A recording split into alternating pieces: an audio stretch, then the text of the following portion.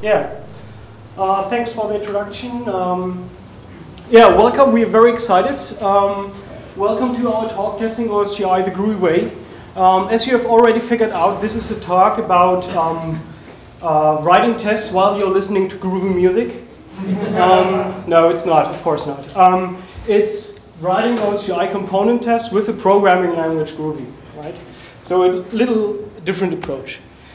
My name is Lars Vandenschmidt. I'm an engineer at, or I recently joined Level Up Analytics, but since last Wednesday we got acquired, so it's now Intuit. And yeah, very exciting. I had a very exciting week last week. So another thing I do is mobile development. So whenever you have the chance and you are in Cologne, for example, there's a mobile Cologne user group. So when you are thirsty and want to have a beer, feel free to join. There are mobile topics, mobile talks, and so on. I'm not here alone. Yes, hi, my name is Dennis Nobel. I'm working as an IT consultant at Eclipse, mainly in the field of Java, web, and OSGi development. Oh, nice.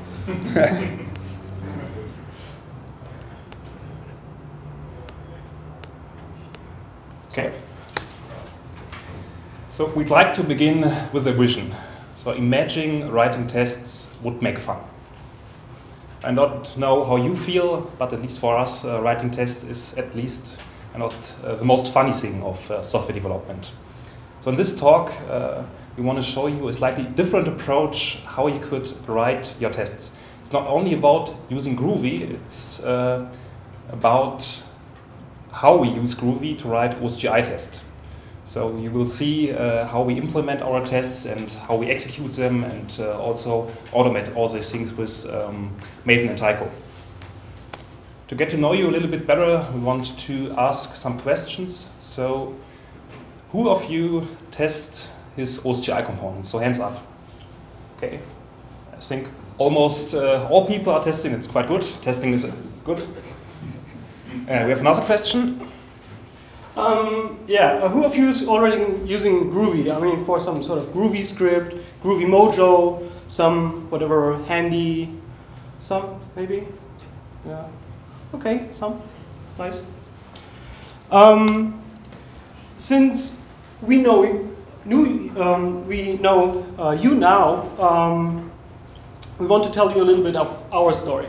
So we both work together at a project, and since we are not working at the same company right now, this does not mean that we haven't worked in the past. So we did work on a very interesting project. We had an embedded device, some ARM Cortex-11, so it was some sort of home router or Raspberry Pi-ish hardware. We had the CVM in place, and which means that it's a subset of the Java 1.4.2 API, so the CDC-compliant Foundation 1.1. On this CVM or Java virtual machine, we had the processed MBS OSGi stack running. So some of you might know that framework. We did most of our development with the Eclipse IDE. So, and we had, of course, some continuous integration built infrastructure in place. So we were already building with Maven, Tycho, we had a Nexus in place, we had a Jenkins in place. So these were the tools and the products we were using at this stage.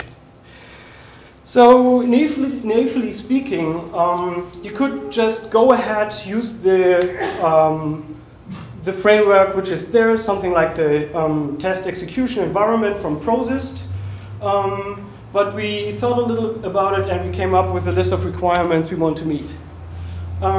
First of all, we wanted to have easy to write tests, right? So we want to have something like TestNG, JUnit framework to actually execute our tests. We wanted to use a modern language. Since we were stuck with the CVM, we did not want to write our tests in Java 1.4 something-ish style.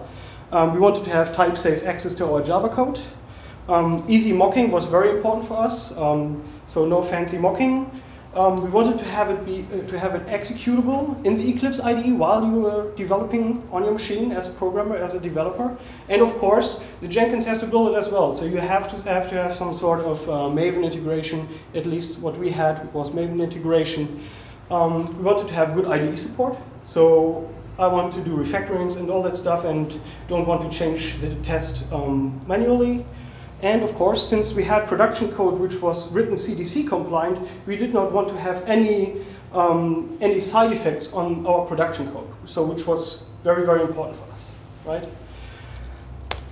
Okay, I said modern language. Hopefully the guy from the Oracle booth are not listening right now, but is Java really a modern language? Depends. I mean, we're all waiting for Java 8 since a while. It's not out there. You can use early versions, but yeah, this is why we came up with writing tests with Groovy, right? You might ask yourself, but why Groovy? It's very, very simple, because we can, which means we have used it in the past, so we kind of knew in what we are getting into. So we use it for code generation things, for mojos, Groovy scripts, and we use it whenever it was handy and the right tool for the right job. So we decided, why not trying Groovy as a language to actually write our tests.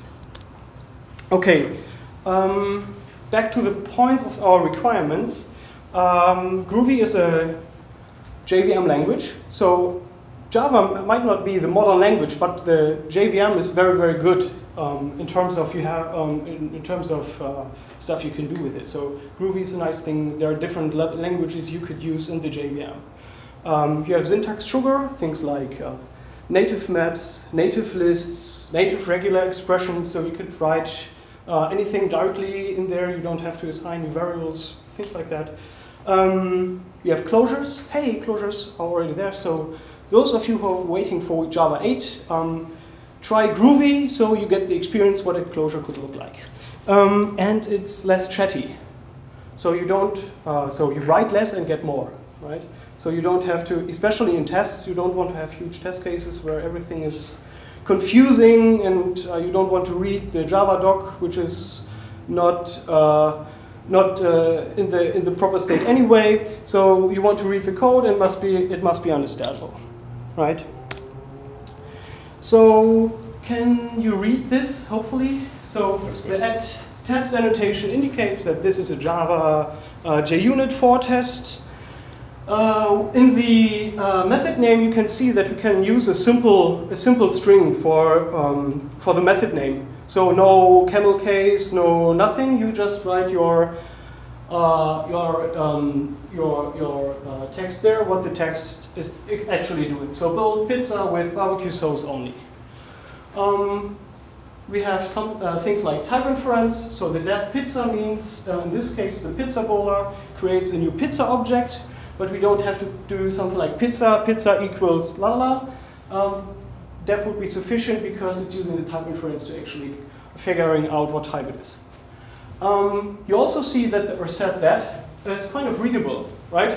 So you get rid of the brackets and the column at the end, and you can read it mostly as a sentence. Assert that pizza sauce is barbecue.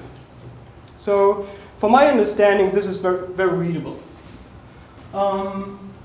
So this was more or less the Groovy part, and yeah, my colleague Dennis. Yes, right. At this point, you saw how easy it is to write a JUnit test with Groovy. But we are in the world of OSGi, right? So we need to write tests for OSGi components. And then the question is, how could we do that? So I want to give a short example. Given we have a pizza service, so the pizza service might need a payment service. These are OSGi services. You can have a method like you see in the code here, a method named placeOrder, where you can give in an order object, and then the pizza service needs the payment service, which here is a variable named credit card payment service, to somehow handle the transaction, and has to call the method handle transaction. later on we want to develop an OSGi test which tests if this method is being called. So now we have to think about how can we do this. Of course, we can write a simple unit test as we showed before. Unit tests are executed very fast. They are focused on the component, but they have some disadvantages. So on the one hand, you don't have OSGi runtime features. Maybe you need a bundle context, service tracker, and other things. You could mock all those things, of course, but you don't want to. So if you want to do a JUnit test, you must mock all those things. And another thing is, if you're writing OSGi products, you have declarative parts. So the manifest MF, maybe you use declarative services, and to test also these things, it is not possible to do that with unit tests. There are other kinds of tests. There are system tests. System tests are also known as end-to-end tests, typically cover the complete system. They are executed against the real target environment. So in our case, there somehow was this comparable router device. And of course, there is no need for mocking or any special configuration because you have the real hardware. But system tests, as I said before, you need the real target environment. So this means a high execution effort, because if you want to execute it on your machine, you must be connected to the hardware, and this also typically implies slow execution. And for us, the most important disadvantage more is that system tests are typically not focused. So you somehow test the outer interface, but if you want to really test one single OSGi component, you cannot do that with system tests, because if the test fails, you may not know which component really was defect. But what you could do is some kind of in-container testing. So in-container testing means that the tests are executed within the OSGi environment, so that somehow combines the advantages from unit tests and system tests. So, in-container testing is focused on the component. It also tests the declarative parts of your OSGi, and you need only to mock those things you wanted to. But we have a problem because we could not run Groovy, our CVM environment, so in this OSGi framework, which we use, the process MBS framework, because we had Java 1.4 there, and it's not possible to run Groovy. And we came up with the idea to execute the tests within a different OSGi environment, Equinox, and also to use a modern JVM. Of course, OSGi is a standard, and we found out that most part of our production code also runs inside the Equinox environment. And then we decided, okay, let's use Equinox, because Equinox has a good tooling in Eclipse, so we can easily execute JUnit tests that start somehow on Equinox container and execute it there. And there's also a good tooling for automated builds. So now we wanted to do a test, as I said before, for the sample. So we're trying to assert that the pizza service calls the method handle transaction at the payment service. And therefore, we need a mock of the payment service. And mocking is really, really easy in Groovy, because there is the so-called S-type operator. And with the S-type operator, you can simply transform a map into a proxy object. So you can see the code which belongs to it. We define a variable payment service, or at least we assign it to a variable. We define a map with the brackets, define a method or a closure inside this map, which is called handle transaction. It takes some arguments, and within the method, the assertion is done. So assert that component ID is equal to Luigi's pizza service. And at the end, you can see that with the S-type operator, this somehow is transformed into a proxy object, and this is all we need to do to mock an object with Groovy. So really simple, isn't it? So now we need to write our test by using the mock.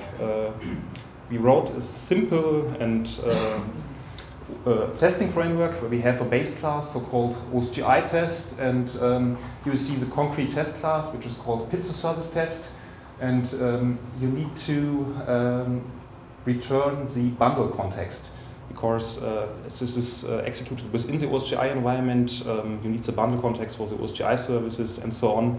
So you must implement a method as indicated by the @override annotation that uses from our activator of the production code the bundle context and returns it.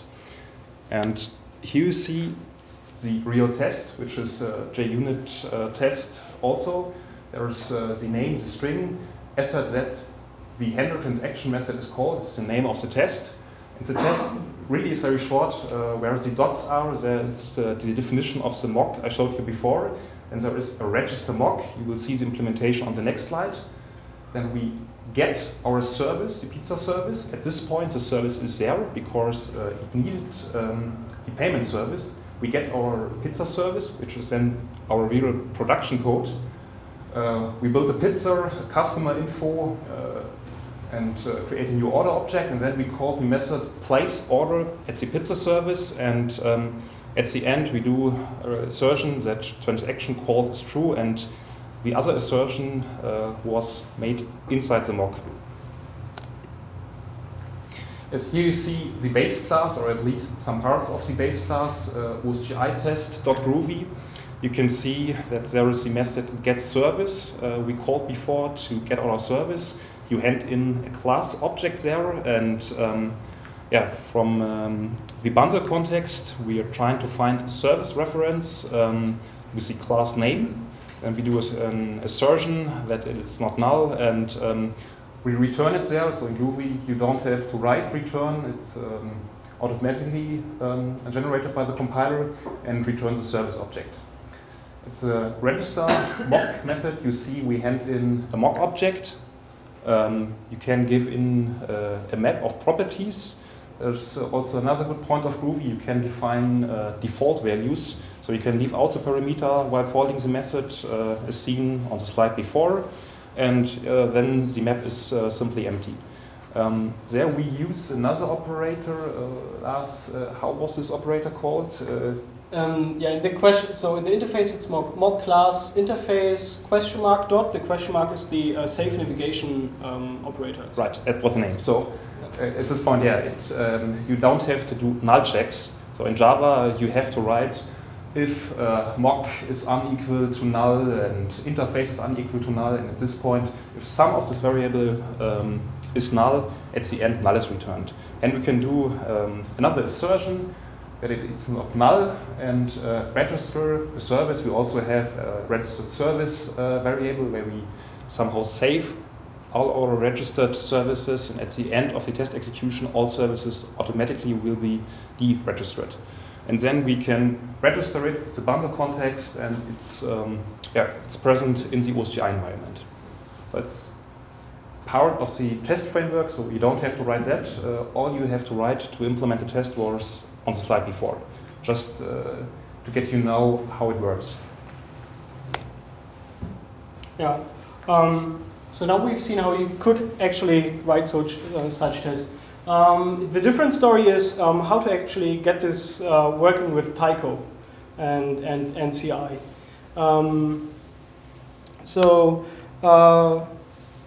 If you go to the Groovy website, you will find a very, very nice explanation how you get actually the Groovy compiler working within your Maven environment. I mean, keep in mind we have to do 3 things in order to execute such tests automatically. So we have our .groovy files, so they're somewhere there. So someone has to compile them and make actually bytecode out of it. At runtime, you have runtime dependencies you have to resolve. And the third thing is that you have to tell Maven that these tests or this bytecode is actually executed as tests. So this is one of the first steps, is just set up the Groovy compiler as it is described on the Groovy website. That's all. They can describe it much better than I can. So if you go to the Groovy website, it's very well explained how you set up your POM.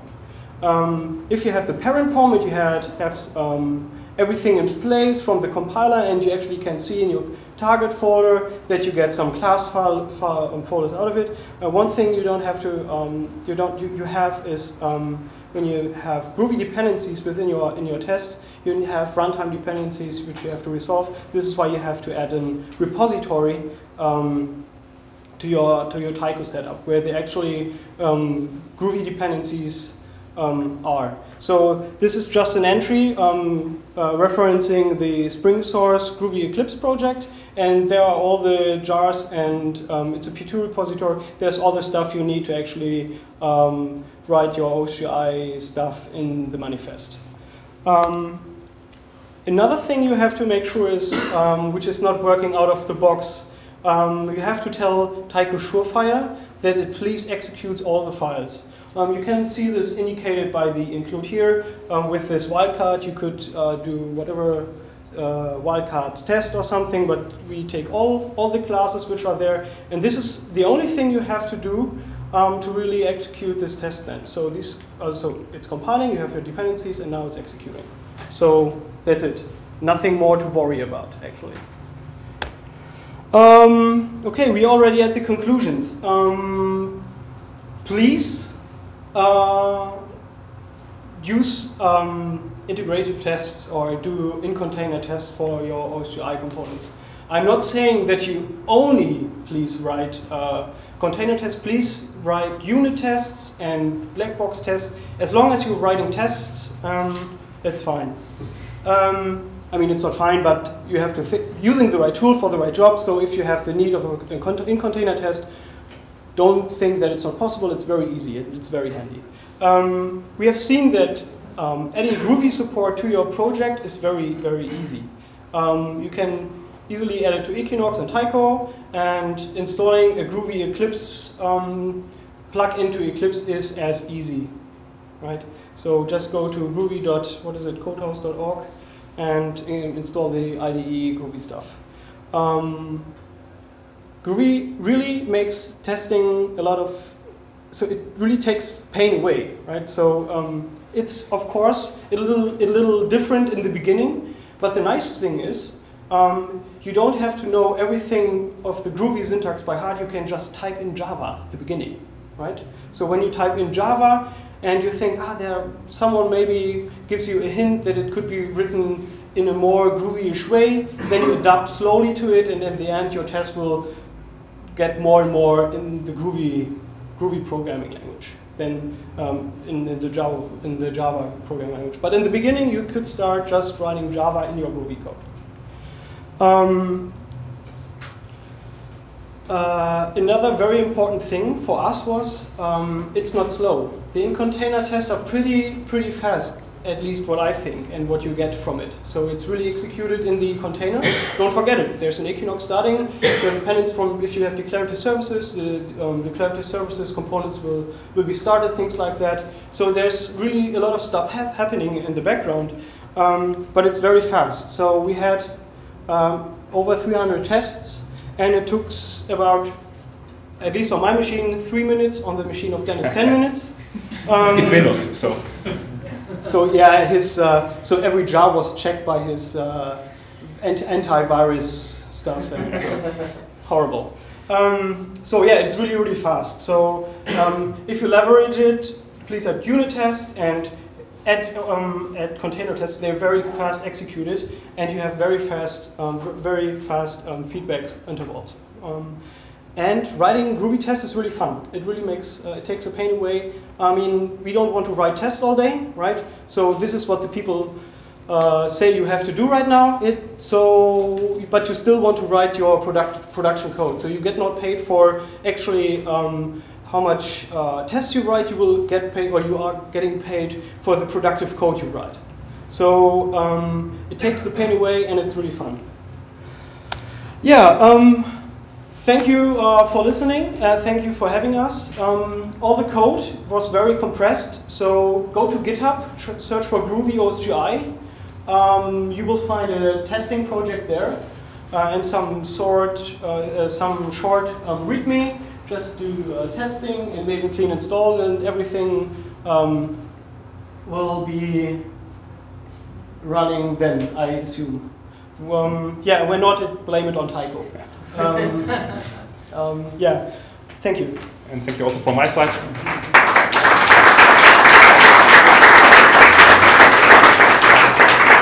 So yeah, we will, questions? We have enough time. Sure. So have you tried this approach to declarative services? Yes. And I guess it works out of the box. Sorry? And does it work out of the box? Yeah, it does. It worked out of the box. So we were doing it with the event admin, declarative services, I don't know what else, user admin. The only tricky part which we did not get up and running in Equinox was the conditional permission admin, because it's so glued into the framework.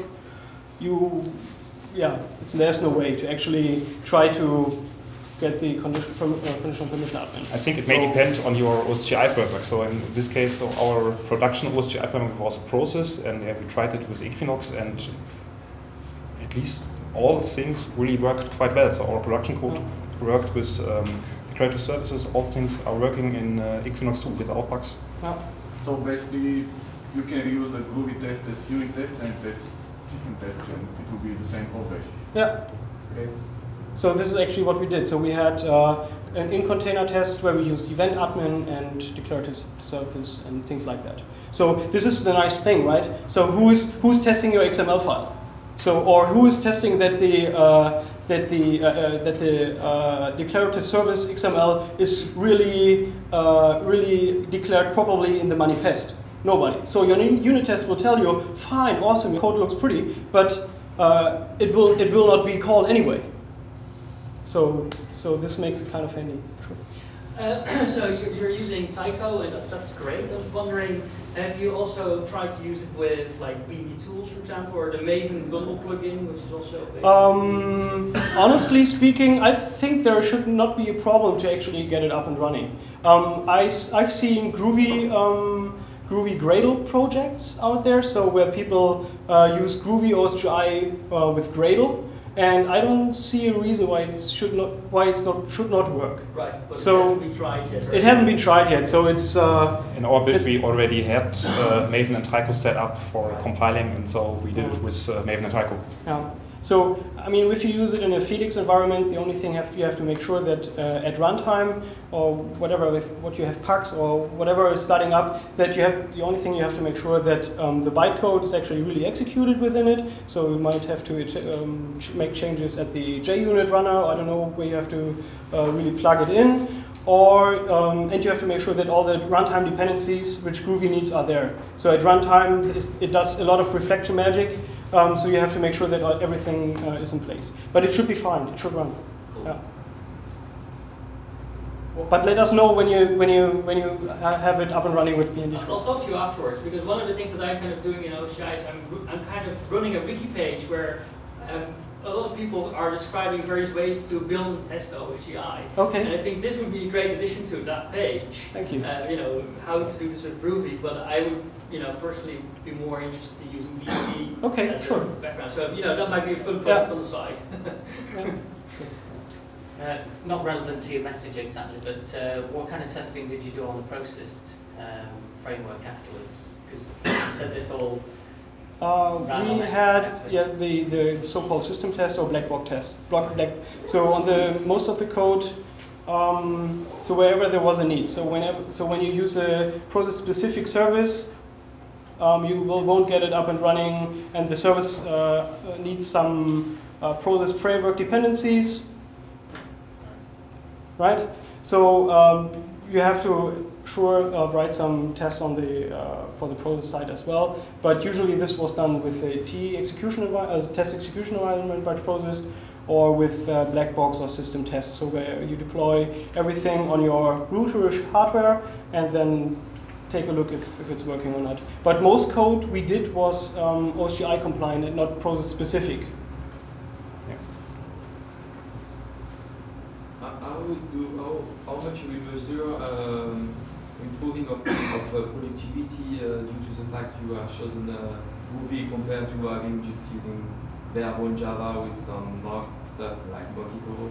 So I think, of course, you could use Java with Mockito. It also works. You could use some other JVM languages like Extend. So for us, Groovy was the best choice because it met all our requirements. So the tooling for Groovy, at least we think, is quite good in Eclipse and also for automated builds. I don't know if all those points fit for other languages. We somehow looked at other languages, for example, also Extend, but at some points, the best language for us then was Groovy, but you could also do it with the approach by using the Equinox framework.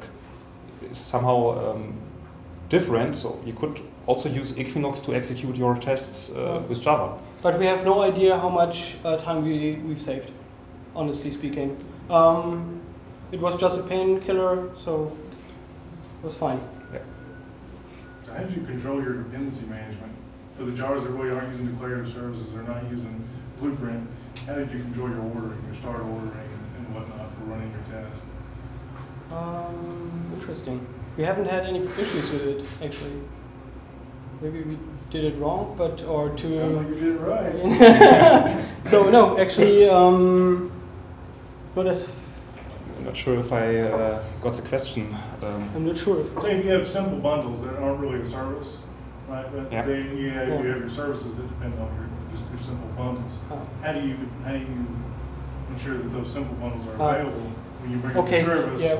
Yeah, when you, I got you. So in Eclipse, you have to add them to your launcher thingy, and in Tycho, you have to declare in the Tycho dependencies your bundles you need. So at that moment, when you're figuring out, okay, there's a service missing, for example, declarative services, which you apparently need, at that time, you have to add it to Tycho manually. Yeah, or to your OSGi launching configuration. Yeah, this is something you have to keep in mind. Yeah, yeah. So a shared launching file for the team would be nice. I think it's in the example that we added declarative services as an additional bundle because it's not loaded automatically. Yeah, exactly. Yeah. Okay. Thank you very much.